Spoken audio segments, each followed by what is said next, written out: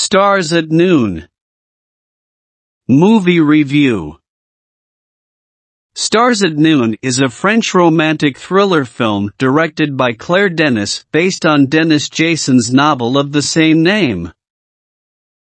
It stars Margaret Qualley, Alvin, Benny Softey, Danny Ramirez, and John C. Reilly also star. Trapped in present-day Nicaragua, a young American journalist falls for an enigmatic Englishman in what seems like his best chance of escape.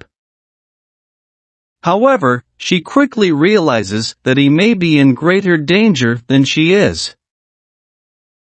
Unlike the novel, which is set during the Nicaraguan Revolution, the film is set during the pandemic.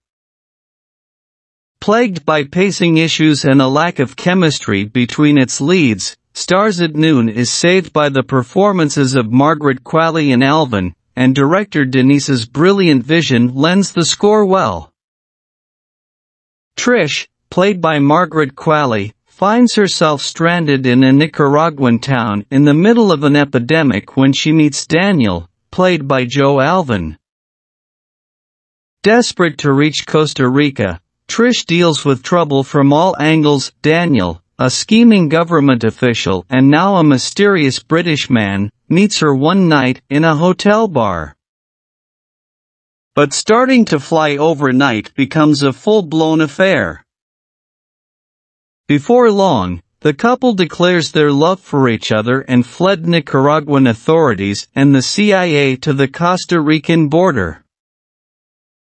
Trish, as a journalist, returns to sex work, and in the first hour of Stars at Noon, she steals toilet paper from hotel bathrooms, crashes hotel buffets, and is ignored by Daniel during midnight hookups.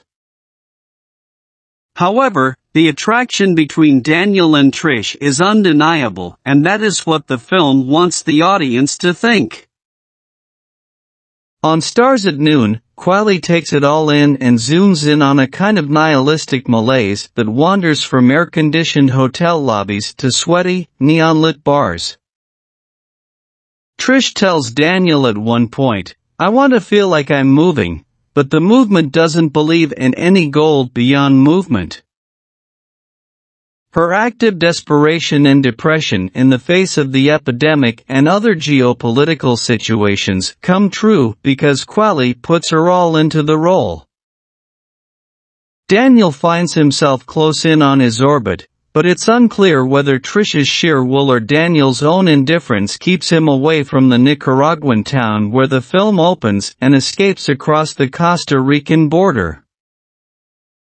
Alvin isn't exactly naive, and while that works for the character, this distance undermines the much-needed chemistry between Trish and Daniel. Their scenes are shot with an intimacy that seems to be lacking in the relationship between the two, which underpins the film's love-lost thriller plot.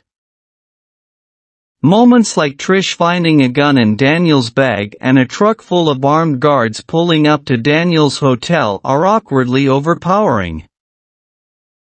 The tension that should come from these moments is drained by the overblown relationships at the film's core. However, if Stars at Noon is a lush, somewhat forgettable fever dream.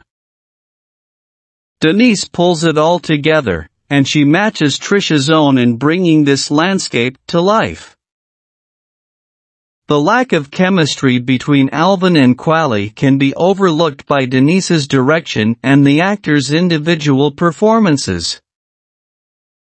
Unfortunately, given Qualley and Alvin's chemistry, the film is bogged down by pacing issues, but runs out of gas an hour before the danger begins.